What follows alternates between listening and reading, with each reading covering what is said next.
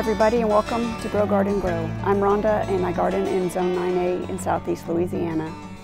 It is Sunday morning, April the 7th, and I thought it would be a good time for me to go ahead and take a video of my back garden beds. Before I start the video, I will go ahead and pop up some footage of what it looked like before I started any of these beds back here.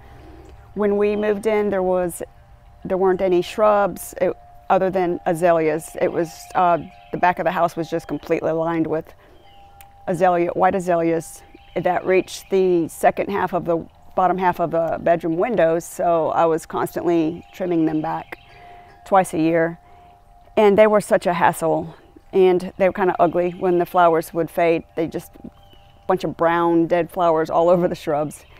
But we did take them out of the ground and transplanted them on another part of the property just to kind of create a live fence backdrop to kind of hide some stuff like the barn that we put up. So let me go ahead and turn this around and I will start the tour.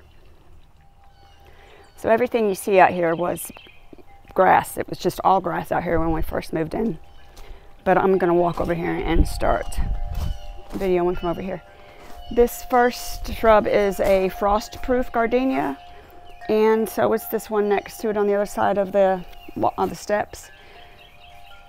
This one right here I've replaced 3 times. I am not quite sure why it keeps dying in this spot. I don't know if it's the soil. And I've also replaced, this is a purple daydream loropetalum. I've also replaced that one 3 times. And I'm really not sure what to do because these are thriving so well. And I just kind of wanted to mirror each side of these steps. So I'm at a standstill with it. I just don't know what to do. This also had the white azaleas that went up to the bottom half of this window, and I figured it was time for something different. I was just tired of trimming them. So right down here I have Happy Returns, daylilies. Then I have a spider's web fatsia. This makes it through our frost and freezes. We don't get down below generally into the teens very often, but we did this winter. It did have some dieback, but it's already putting on new growth. I have a Minuteman hosta planted back here. This side of the house gets morning sun probably up until around 12 o'clock, I guess, on this side. Back here in the corner, I have a Nico blue hydrangea. Now these beds were this bed back here in the back and the bed over there on the side, these were started last spring when we pulled out the azaleas. Down here I have a daylily. I can't remember what the name of this one is. I do have the card for it, so I'll put it up on the screen. In the very back I have purple daydream loropetalums. I did have to replace that one once. I'm guessing that's why it doesn't look exactly the same. But they did survive the winter. My other 4 on the other side of the steps did not do so well. Right here I have blush pink nandinas, and in the fall they turn a brilliant crimson red.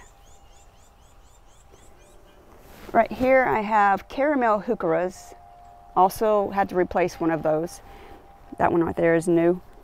I had an issue with the armadillos last year. 1 or 2 of them. They kept coming back here and digging up my plants. I would come out and my plants would be dug up. The roots would be hanging out of the ground. So, and I believe it was because we had a horrible severe drought last year and I had to come out here and water these plants just about every day. My husband said that armadillos, they like to dig in softer soil.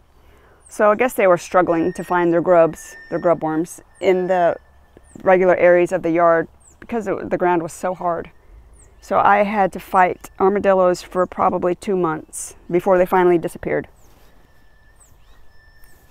Right here I have some peonies, and these are either Margaret Truman or Sarah Bernhardt. I have yet to see these bloom.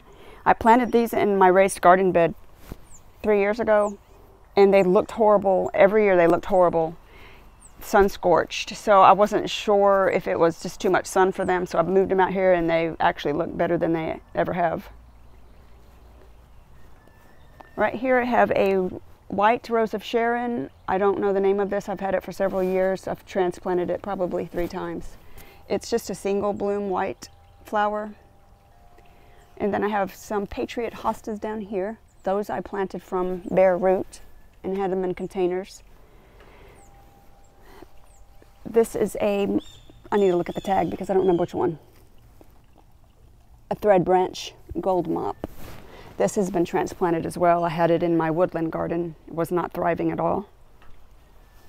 And I have a Japanese snowball bush back here. This is the ugly area. And then I have planted a purple fountain grass. This part of this bed was created from here over to the back. That part of the bed was created last fall. So all of these plants along this side of the patio are all brand new. This is a transplant from another part of my woodland garden. I believe it's called Melody Parfum. And I have 2 Limelight Prime hydrangeas planted right here. I planted this one last fall, and this one I just planted a couple of weeks ago. And they do turn pink here in the south. All of my other hydrangeas that are supposed to turn pink, besides the Limelight, the little lime, I'm sorry, besides the little lime, it does turn pink. These turn pink, and the other ones, the Limelights, the Strawberry Sundae, I have not had any luck with those turning pink. They just kind of start turning brown and fade off. And my Bobo hydrangea turns brown as it fades instead of pink. This is a pitiful looking Pinkerbell rose. I transplanted it a couple of weeks back because the place I had it in just wasn't thriving, and it looks like it's possibly starting to come back out. But it does have the most beautiful white and pink edged roses. I have a Rainbow Sensation White Gila. I bought this while I was visiting my family in Oklahoma. And this is the first I've got to see it bloom, and it's very beautiful. Has a variegation on the leaves.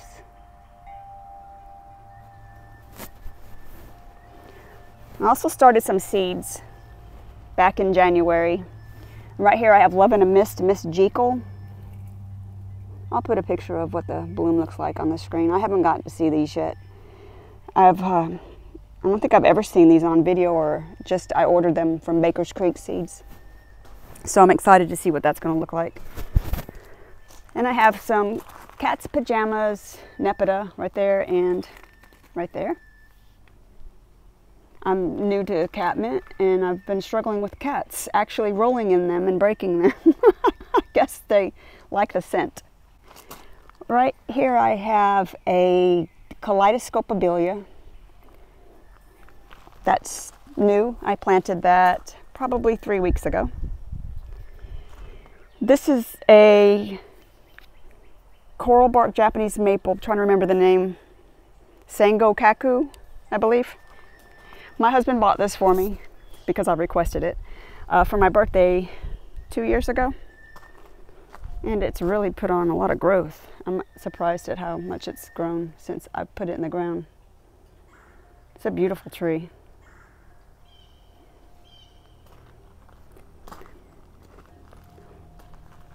Right here is, I think it's called a honey apricot. I'll put the picture of the tag on the screen. I'm not 100%. It's the one that you can actually eat. I don't know that I will be tasting it, but it does have some buds on it. I haven't gotten to see this one bloom yet either. It's been in the ground for about a month. Right here I have another golden mops. It is a lemon thread false cypress. I also bought that while I was visiting family in Oklahoma. I haven't seen those down here for sale. This is a Winecraft black smoke bush. It's about half the size that it was about 3 months ago. My son accidentally stepped on it. It was in a different part of my yard, and he backed into it and didn't realize it and broke off part of the branches. But I think that it will look pretty good right here. We'll fill out this whole area. Right here I have a Forever Goldie, and it did struggle last summer in the extreme heat and drought that we had, but it looks like it's recovering. Eventually I'm going to cover this whole area with pine straw instead of this pine bark mulch, all the way through that side under the swing. When I first started out here, the swing area was the first place that I started building a garden bed. And I used the pine bark mulch, but it tends to wash really bad. This bed right here was next. And then I made this bed last, started this in March of last year and connected it to that bed under the window. So sometime by the end of the summer, I should have this all incorporated with pine straw, so all of my beds back here blend together.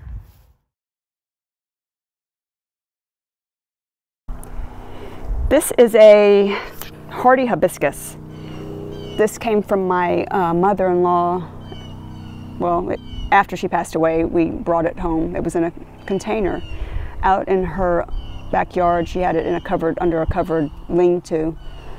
So I decided to take it home, and I planted it I think 2 years ago, but it wasn't here. I actually transplanted this 3 times. It started out over there, somewhere in the rock area, and then I moved it over there, and now it's here, and I really wasn't sure if it was going to survive because I did move it at a bad time. But I'll put a picture of the blooms on this. It's actually very gorgeous. It's a solid white. Down here I have some hoppy red dye. It's Hopi or hoppy red dye amaranth. And I have several of them planted throughout right here. I think they get about 6 feet tall, and I really wanted something to come up behind this barbecue pit, this ugly barbecue pit. Last year I had Tithonia back here, and it just filled out this entire space, and it was probably 6 feet tall. It was beautiful. Walk around through here. This is a cranberry hibiscus. I believe it's also called a mahogany splendor. I propagated this from a cutting. Right here I have Gara, and I kind of think it self-seeded itself here because I don't recall planting that.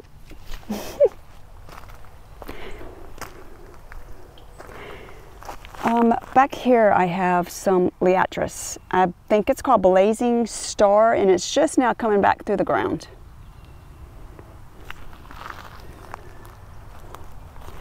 On my trellises I have planted some Climbing Phoenix nasturtium. I have 2 planted on each trellis. I'll back up so you can see. They should cover the entire trellis from my understanding. Right here I have Forever Susan daylilies. I planted these from bulbs, had them in containers, and they look absolutely amazing. In front of those are Ming Toy daylilies. These are a really pretty red daylily. I have some buds on starting. Right here I have a powwow white echinacea. I had 2 of them. I'm not sure what happened to the other one. It was starting to come up, and then we had a freeze and it disappeared. I have other plants in here that I'm still waiting to see if they're going to come up. I have a dwarf Joe Pye weed somewhere in that area. I don't see it yet. May not come back. And in front of this I have some yarrow. I think it's just the common white yarrow. I also have a purple yarrow in here somewhere, but I don't really see that one. I'm guessing it just didn't want to come back this year. Right here I have some more daylilies, but honestly, my mind's blank because I don't remember what they look like. I don't remember the name. I don't remember anything about them. I guess we'll see when they start blooming. Right here I have from bare root, I planted some creme de cassis dahlia. And I also have one in front of that one down there. That one was from last year. That one I transplanted from my raised garden bed. This was glorious last year. It was huge. So I'm hoping that it actually comes back. I transplanted it after it had already died back, so I'm not quite sure why it's struggling at the moment.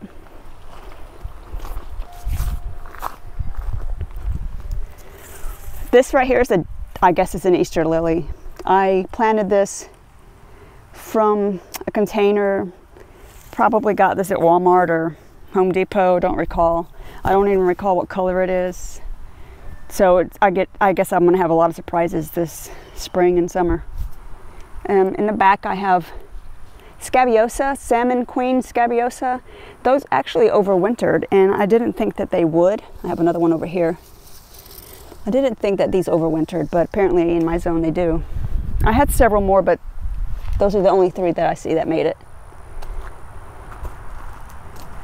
This is called White Flame Salvia, and the bumblebees love this plant. Those that I have 4 planted in that section.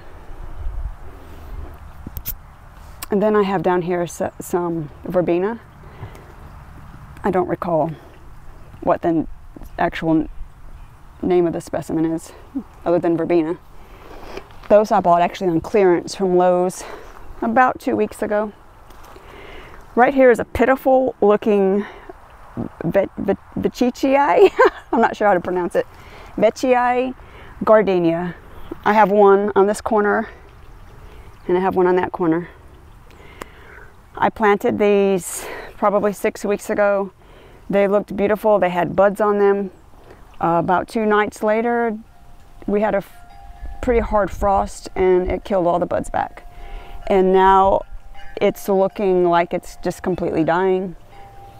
So I'm not quite sure if it's water, if the soil is too wet here, because the tag was confusing. One tag said 3 to 6 hours of morning sun, another tag said full sun. So I'm gonna move them. I'm gonna try to save them, find something else to put here. This is called a summer snowflake double viburnum. I've had this plant since 2016, I believe. It was in a small 1-gallon container. It was probably a foot tall. I've transplanted it twice. I put it in the ground at one place and then brought it here. When I put it in the ground, it was probably no more than 1.5 to 2 feet tall.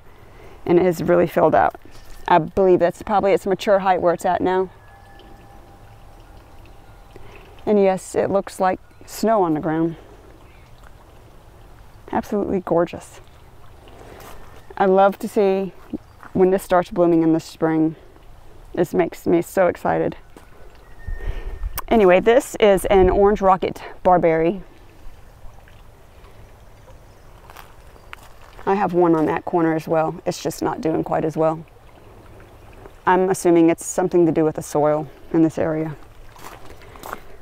Back here, this is a newly planted Carolina, I gotta look at the tag, I don't recall. A Carolina jessamine. And it did already flower. These are actually native to our area. They grow in the woods, all up the trees. I have some in my woods actually. But I wanted something that I could vine over my swing. And it gets long enough that it should cover this whole thing. In these 2 containers, these have overwintered. I want to say they've been in these pots now for 2 years, and they're abundant. I think it's an Indian blanket flower, Giardia. I'm not good with some of these names. This is the other Veitchii gardenia. Down here I've planted some alliums from bulbs. I think they come from bulbs, don't they? I'll have to look and I'll put a picture if needed. These are the Purple Sensation alliums. They don't look so great, do they? None of my alliums that I planted actually look very good. The tips are brown. I don't know if it's a frost thing. The frost got them because they had already sprouted before.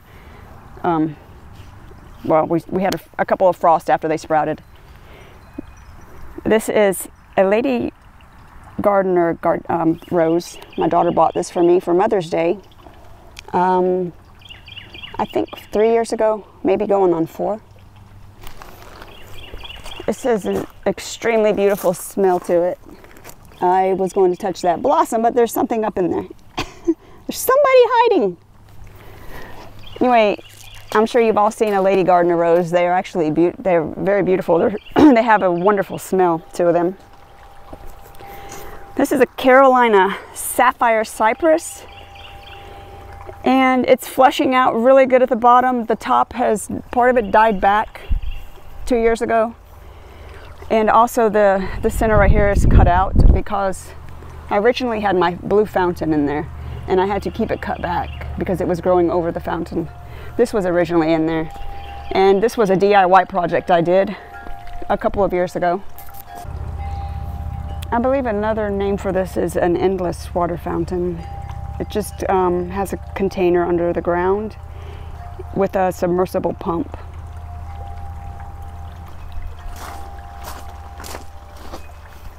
This is where I had some dieback on this cypress tree. If it doesn't start looking better and filling out, especially at the top, I'll probably end up taking this out and find something different. I hate to do that because I really love the look of that cypress. These are 2 variegated jazz hands, loropetalum. I have a short that I posted on my channel when they were in full bloom. It does still have some blossoms on it. The color is changing back to purple. It was originally more green during the winter and when it was in bloom, and now it's getting its purple color to it. This purple color actually gets a variegation to it. I'm trying to find some leaves with a variegation in it. Maybe as it gets hotter out, the purple will become more variegated. They also get 5 to 6 feet tall, so I actually like the height back here. I wanted to do a little cozy nook back here behind the swing, so I'll probably go ahead and let these get to full maturity. And right here in the center is a tree that I probably put way too close to this swing and these shrubs. This is a white paper birch, and I bought this online. There's a little twig when I put it in the ground, so I wasn't thinking. And it has put on quite a bit of growth. It's been in the ground for 2 years now. I'm probably going to move this somewhere else. I am such a tree lover. I have so many trees in my yard now where there were none. I may do a tree video this summer, just go over my trees. And we're going to come back over here. Down here I have some white diamond astilbe. Those were planted from a bare root. I have more blush pink nandinas. They turn the crimson red in the winter. The more sun they get in the winter, the redder they are. Back here in the corner is a mountain pieris, I think. Let me look at this tag. Yeah, mountain snow pieris. It's already dropped its little buds. Right here I have one still, but I had another one, Purple Daydream loropetalum. That one came out, it was dead. This one has a few leaves on it, but I'm probably going to end up taking this out and I'll plant just one instead of 2. And on the other side, that is a replacement because the one that was there died. And that one looks like it's on its way out as well. I don't understand why these aren't doing good over here. So I'm going to buy one more to put under this window, and if they don't survive, I'm going to find something totally different because I believe I've bought 6 of those to replace dying ones. I'm so over buying dying loropetalums. That will be the last one. Down here I have some hostas. These were planted from a Lowe's container, a variety hosta. I don't know what actual name they are. Back here, this hosta was planted from a bare root. It's a Big Daddy hosta. And I have another Big Daddy on this side over here of my Hinoki cypress.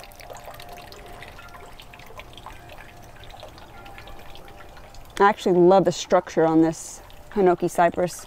It's a dwarf, so it may take 10 years before it reaches 8 feet tall. I have spider's web fatsia right there, and another spider's web fatsia there. Down here I have some Gerbera daisies. I believe these are the Sweet Caroline or Sweet Memories. I will have to look up and put the name on the screen. These have been in the ground since last summer, and I didn't expect them to come back because I don't have a lot of luck with Gerbera daisies in the ground, but these are doing wonderful. I also have some of those in my woodland garden. These I bought last spring and put them in the ground. This was part of the first plants that I put in this bed when I redid this whole area. These were labeled vintage white yarrow, and they're obviously not white, but they're beautiful. I think these are called new vintage pink. Anyway, they are multiplying, as I can see. I had planted 5 originally, and I can see that they're kind of growing out in different areas, which is fine because I like that cottagey look. Down here I have some vibrant dianthus. I don't know which species these are. Generally in a Lowe's or a Home Depot container of these. They don't have a precise name for them, for the colors, just dianthus.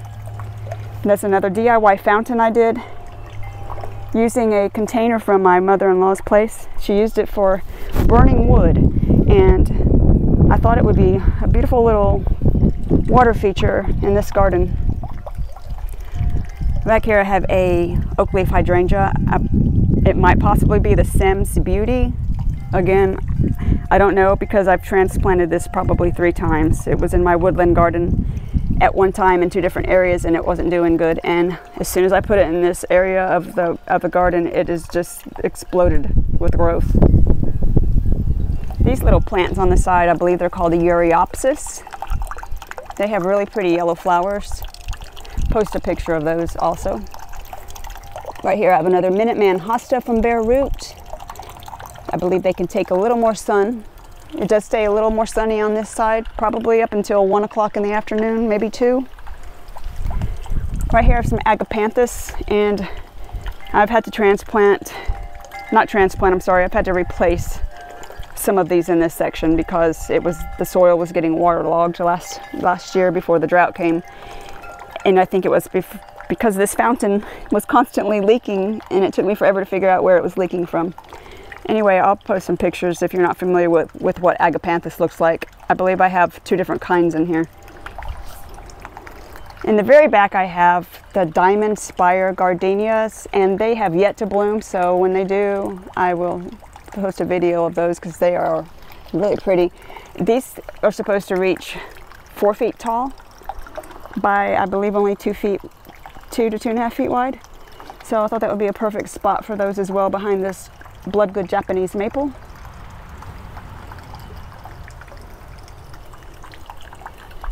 I know it may possibly be too close to my house. There is a good distance between it and the wall. I don't mind. I don't have a problem pruning the branches back if necessary, but I've always wanted a red Japanese maple along my house. Down here I have some more caramel heucheras, and I did lose one that was in the center due to the armadillo. I would come out here in the mornings before I would clock in for work, and my heuchera would be laid out on the ground, just the root exposed and all. And that happened several times. I finally covered it up with a milk crate, some type of crate. I don't know if it was a milk crate, but I covered it with a crate, and it was just too late. It just didn't make it. Another blush pink Nandina on each side of this maple. Right there are some white diamond astilbes. I have some more Happy Returns daylilies. They're the yellow color. I know some people aren't big fans of daylilies, but I absolutely love them. I don't mind the strappy foliage. I think it's a pretty little feature in your garden. Back here I have a golden mops. I have to look at the tag so I can remember. Oh, it's called a thread leaf. This one's a thread leaf. I believe this one is supposed to reach 5 feet high. Of course, I can trim it back if I need to. Down here I have some more variegated dianthus.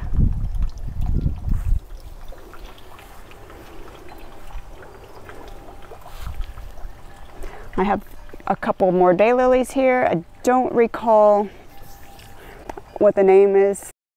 I'll put a picture up on the screen. In the back I have pink mullygrass. I actually posted a short clip of these two when the stalks were blooming. It was breezy, they were blowing in the breeze, they were just beautiful, flowy. This is a Japanese cedar. It's putting on a lot of new growth. You can see the bright green tips on it.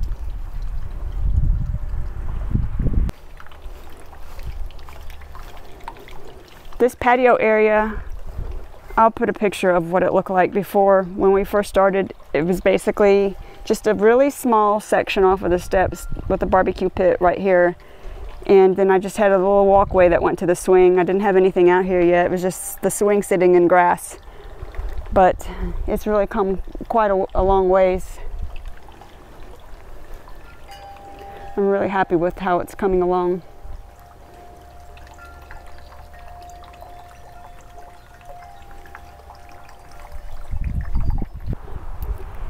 So this is the row of azaleas that we pulled out from the back of the house. Minus one, we discarded one of them, we didn't need it. It literally looks like a tornado came through here and just strung these sideways. And the reason being is because it was just my husband and me moving these, and he used the bucket on the front of his tractor to place these in the ground. And it's very difficult when you've just got one person moving a tractor and another person trying to point where to put it, where to place it. They were extremely heavy, and once they were on the ground, we could not move them. So it is what it is. I'm hoping that they fill out. I can see some new growth coming out this way. So I'm hoping over the next few years, these will fill out and not look so ridiculous, for lack of a better word. But they've already flowered this year, so they're doing well. I'm very happy. I was afraid that they were going to die. But these never should have been planted up against a house. They just get way too big. I believe these are the kind that can get 15 feet tall if they go unpruned, and that's completely fine with me because I do want them to hide the barn behind me. There are a few blossoms left on it. But like I said, I didn't like how the blossoms looked up against the house when they started fading because they turned this ugly brown color. And they were just completely covered in these dead brown flowers. Out here, I'm completely fine with it. And it is beautiful when it's in bloom. A huge wall of white blossoms. It's absolutely beautiful, but that's the only time of the year that this is a beautiful shrub, in my opinion. Well, thank you all for watching, and I hope you enjoyed the first tour of my backyard garden patio beds. You'll have to excuse me for forgetting some of the names. I have planted so many things in the past year, it's just hard to keep up with everything. But the plants that I can't remember, I'll try to put the name of them up with some pictures. You all have a great week. Thank you.